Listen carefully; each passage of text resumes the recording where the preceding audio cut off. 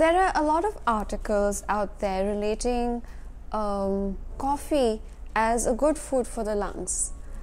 But why so? We need to really start understanding the energetic aspects of lungs, and especially, very often I hear a lot of people saying that if a person has asthma, then increasing having a little coffee actually helps them. But we need to understand the mechanism.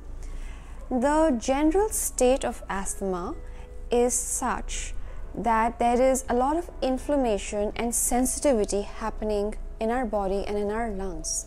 However, at the time of asthmatic attack, it is the exact opposite, in the sense that instead of an over relaxed, expanded to the degree of weakened system, there is a certain contraction happening, and that contraction is what we call as an asthma attack.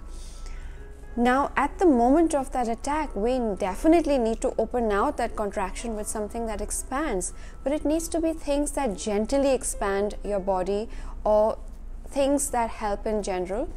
So this is to explain, because coffee is considered a relaxant, and coffee is will obviously relax the muscles in the moment. Sure, it's used as a remedy, as a quick remedy for an asthma attack, but we can't take that so much further and say that coffee is good for lung health, because if we have coffee on a regular basis, coffee will create a lot more inflammation, internal swelling, acidic blood, leaches minerals out of the body.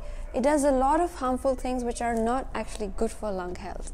So we need to bring more awareness about the energetic aspects, about the different stages of diseases. What is a long state disease? What is this disease at the time of attack, and how do we, or at the time of a sensitivity or a flare up, and how do we help improve that?